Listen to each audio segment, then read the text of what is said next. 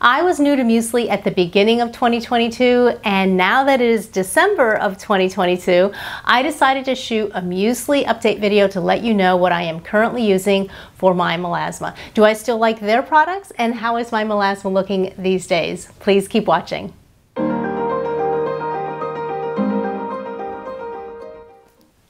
Hi, and welcome to Invest in Your Face. If you're new here, my name is Amy. I'm a registered nurse, and I started this channel to share ways I manage my melasma. If this type of content interests you, please subscribe. Now, for anyone who is not familiar with Musely, it is a company that offers online consultations with dermatologists from the comforts of your own home or wherever you are, and they also have pharmacists to fill custom prescription compounded treatments fresh, and they ship them directly to you in the US. Now, before I get started, I want to quickly recap my Musely routines up until now, and I will link all my previous videos of my skincare routines and products below for you to check out if you want more information. Now, I initially started with the Spot Cream M+, which has the highest percentage of hydroquinone. Mine was formulated with hydroquinone 12%, tretinoin 0.05%, kojic acid 6%, niacinamide 2%, and hydrocortisone 2.5%. And as recommended by my Musely dermatologist, I switched to a formula without the hydrocortisone after 8 weeks. And as most dermatologists recommend, and what research supports, I stopped and took a break also from the hydroquinone after 3 to 4 months to avoid any potential side effects from long-term use. Now, to help maintain any fading and help minimize flare-ups for the next 2 months, I switched to the Spot Cream HQ free or hydroquinone free. It's formulated with azelaic acid 20%, kojic acid 6%, niacinamide 2%, and vitamin C 1%. Now, I did go back for another round of the Spot Cream with HQ 12% formulation, that time with for only 8 weeks, then back to the HQ free for another couple of months. Now, many people have opinions and comfort levels with using such a high percentage of hydroquinone or any hydroquinone at all. And I had mentioned in a previous video, I hesitated with the 12%, but at the time I was willing to give it a try with hopes that it could improve the appearance of my most stubborn melasma, the above the lip area. Now, I was pleased with my results, especially after that second round. I decided to take a break at that point from Musely. That was in September. And I went back to my non-hydroquinone morning and evening routine with multiple steps, many of which I talk about in a previous video that I will, as I mentioned, link below. They include many of the tyrosinase inhibitors that target the many pathways that result in hyperpigmentation. Which brings me to now. I am back to using Musely. I think fall and winter is always the best time of the year to do more aggressive treatments like applying hydroquinone, a higher dose of tretinoin, trying peels, and in some cases in-office procedures like lasers, mainly because we are not getting as much daylight sun exposure. But I did not feel my melasma needed to go back up to that hydroquinone 12%, and at the same time not quite ready to go down to 2 or 4%. So I was prescribed 6%. And if you've seen some of my older videos, you know that I have used 6% and other compounded creams in the past. I've been very pleased with it. And as you can see, I shot this clean face before getting ready to shoot today's video. I don't have any shots to show you before I actually started this Spot Cream, but I am happy with how it has maintained the fading of the melasma on the sides of my face.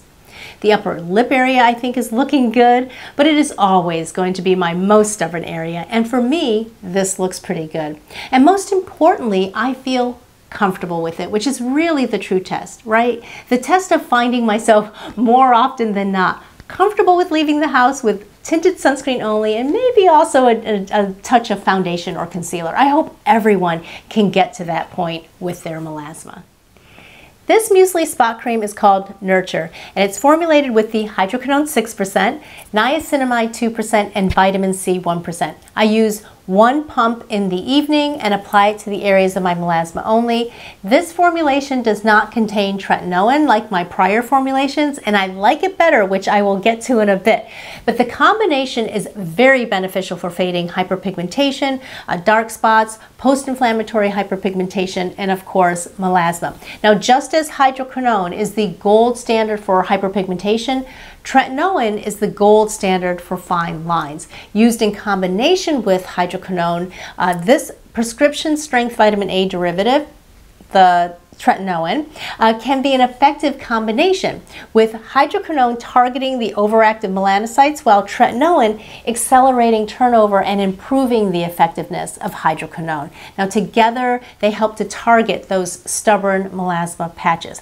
Most people use tretinoin, of course, for its anti-aging benefits, and Musely offers a prescription anti-aging night cream that I have added to my routine so that I can continue with it in my routine whether I am using a hydroquinone product or not. Mine is formulated with tretinoin 0.05%, niacinamide 4%, and hyaluronic acid 0.5%. A small pea-sized amount is all I use each evening after the spot cream. I just dot it all over my face and gently rub it in, and truly it feels like you would need to apply more. How could such a tiny amount be doing anything? But I trust the science and I trust the dermatologist with that recommendation. Now I don't want to defeat the purpose of adding it by causing irritation that would trigger my melasma. And then I just follow it up with a really good moisturizer. I actually have been preferring hydroquinone and tretinoin to be in separate products because if there are times, for whatever reason, my skin is irritated or dry, I can easily take a break for a night or two from a tretinoin and or hydroquinone as needed. Remember, minor irritation can be a side effect from any ingredient that you use in skincare and makeup, but it can be a common side effect with hydroquinone and tretinoin. So it's important when managing melasma to adjust as needed. And another thing I want to mention is that when I'm using these multi-ingredient products, so nicely formulated by Musely just for me, it helps simplify my routine because my morning routine is just cleanse, moisturizer, and of course, sunscreen. And in the evening, cleanse, spot cream, night cream, and moisturizer. That's it. So this can also be more budget friendly compared to using multiple individual products and steps to get all the ingredients beneficial, not only for your melasma, but also your overall skin health. So that's my current skincare routine and Musely update. Definitely, if you are interested in incorporating hydroquinone and or tretinoin into your routine and you want to give Musely a try, consider checking in with one of their dermatologists to see what is recommended for your skin. There is a 60-day money-back guarantee. I have never had to go down that route because I have been pleased with the products and I'm realistic about results. Nothing is going to be a miracle cure. If you are looking for that, sadly, you will be disappointed. So stay consistent with your routine. Be patient. Feel good about the fading that you do experience. Avoid triggers that could result in flare-ups as best you can. Don't be hard on yourself because melasma can be, I don't know, it can seem like it has a mind of its own. But if you are not happy with what you are currently using, then definitely talk with a dermatology provider in your area or consider a company like Musely. And always, if nothing else, sunscreen, sunscreen, sunscreen. I'm going to be shooting a new video about sunscreens. I have been using some new to me sunscreens for quite a few months and I wanted to give it a fair amount of time before talking about them in a video. I hope this video has been helpful. If so, please give it a thumbs up and comment below.